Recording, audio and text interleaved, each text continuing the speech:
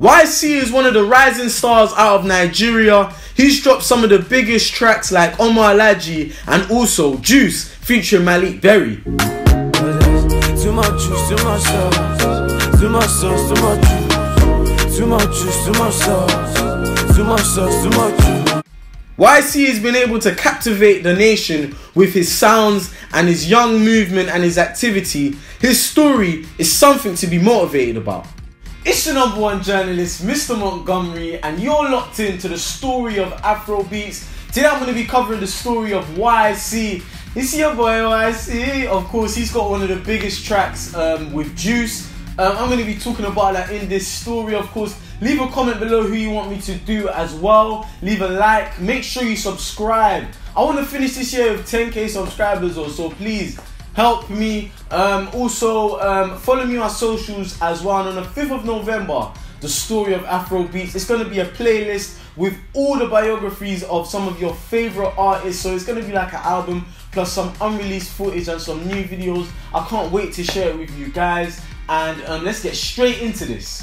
Oludemilade Martin Alejo was born on the 29th of January 1993 in Festac Town, a town in Lagos State, Nigeria. His name meaning God crowned me. He did his nursery and primary school at Dr. Soyemi Memorial. He studied marine biology at the University of Lagos. He grew up on his mum's side but is a product of a Yoruba father and an Igbo mother. As a kid, he grew up listening to American music more than Nigerian music, the likes of 50 Cent and Fat Joe. He was inspired by the journeys of Nigerian rapper M.I. Abaga. He started rapping as a child and secondary school. He attended Nigerian Navy Secondary School in Ojo. He was obsessed with science, that he convinced that he was going to be a scientist. The only thing he picked up at school was science activities.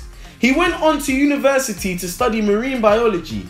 He began doing music at the age of 19 and put out his first single, Smile On Me.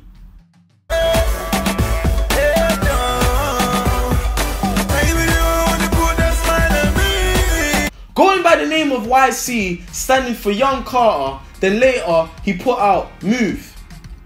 This opened immediate doors and he would get a record deal with Tiny Entertainment.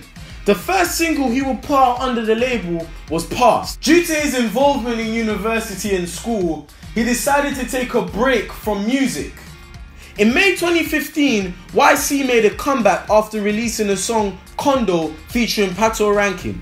He released a single entitled Jagaban, which received massive airplays and made him more popular among music critiques, including Alamide, who asked to be featured on the remix, and later releasing Omalaji.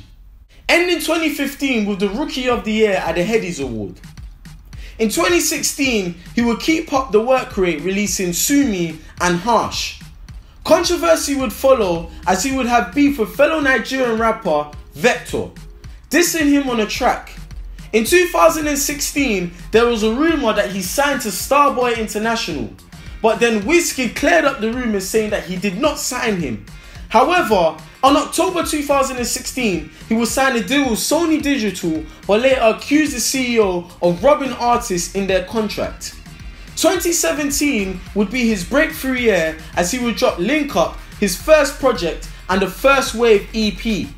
The EP featured tracks like Don't Need Bay and Juice featuring Malik Berry, one of his biggest tracks to date, which has over 8 million views to this date.